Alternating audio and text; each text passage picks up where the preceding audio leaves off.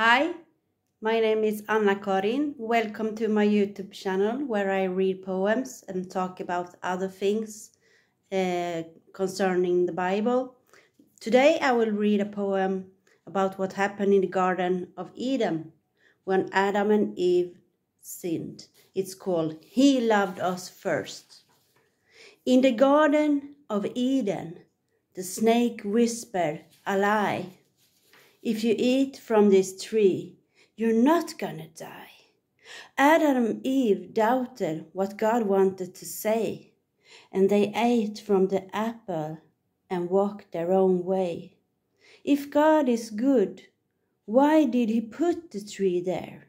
Wasn't it kind of unfair? I believe God wants us to follow him by free will.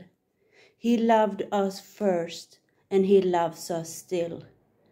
Darkness and evil surrounds us all, but if we put our eyes on Jesus, we're not gonna fall. The Lord sent Jesus to die for our sin, and one day in heaven he will let his children in. Thank you that you listened, and God bless you this day.